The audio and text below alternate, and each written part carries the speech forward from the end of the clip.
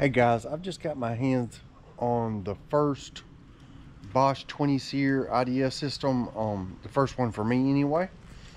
And this is pretty much how it looks coming out of the box. It's going to have some manuals on the top of it. I have gone over the manuals so I can, with a little more knowledge, tell you some about what we're fixing to see inside. So I'm going to take the cover off and we're going to take the top off and talk about what's on the inside. Stay tuned.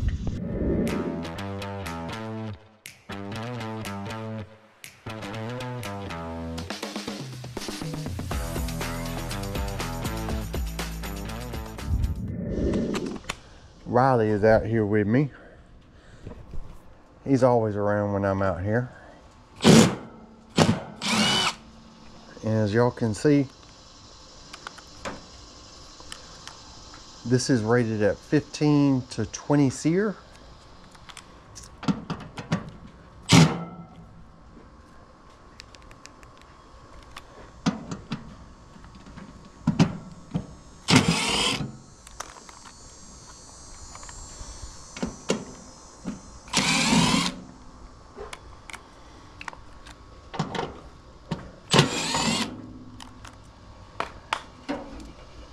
And what y'all are fixing to see when I take this off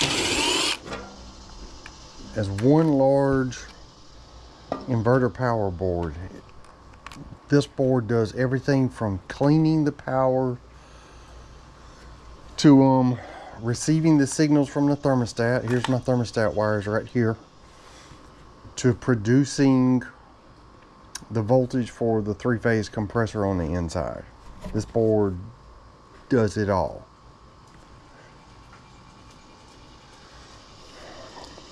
Right down here we have our voltage coming in, and this is our ground.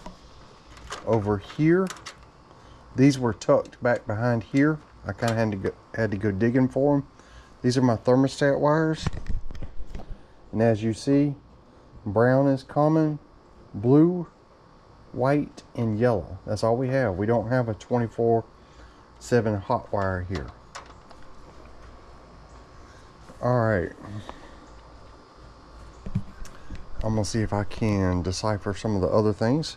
Hold on. All right, these are my 3 compressor wires, and when I install this in the coming weeks, we will be able to take amp readings and read hertz off of these.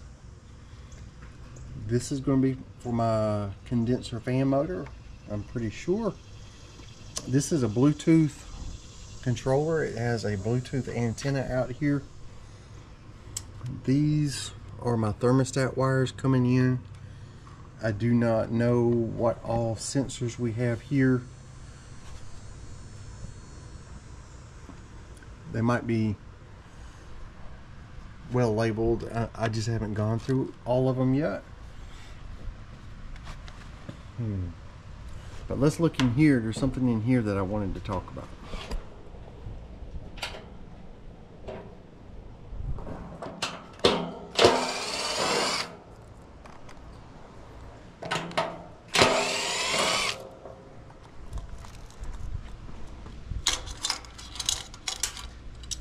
Those must be aluminum. No? They all seem to fall out.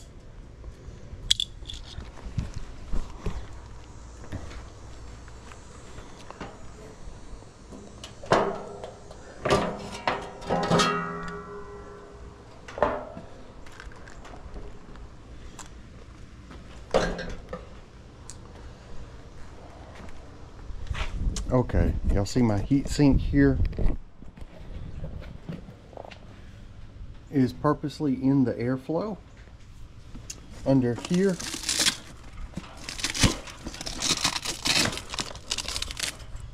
we have a 3-phase rotary compressor. This is like we have, it's like we have a temperature sensor here and here. Down here we have an electronic One sec, is that right? Right here. Down here we have an electronic expansion valve. Right here. I don't know if y'all can see that because it's kind of bright out here. We have, this looks like a regular pressure switch, like a high pressure switch. A normal reversing valve. And right here, that's got to be a pressure transducer on the suction. And we have another temperature sensor right here.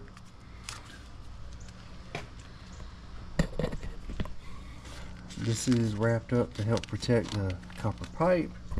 But what I wanted to go over is this right here. We have a line coming over straight from the hot gas discharge. Comes up into a capillary tube, comes down, goes through a valve. I forget what you call a valve like that. It's got a little ball in it so it can only flow in one direction, into a solenoid, and goes into suction. Now on some other systems they use what they call hot gas injection so that they can maintain really high temperatures at very low temperatures outside. That is not what this is. This was introduced into this system in what looks like basically an ordinary heat pump system to relieve pressure so that the compressor could start up more easily. So maybe when it turns off it activates that to relieve pressure, or right when it starts up so that it has an easier time starting.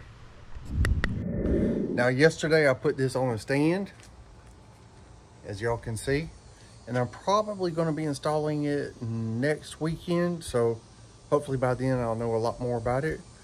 Y'all tune in for that. I'm going to try to do a whole install video on it. Thanks for watching, guys, and thanks for going on this little journey with me. I hope you enjoyed. If you did, how about like and subscribe, and I'll catch you on the next one.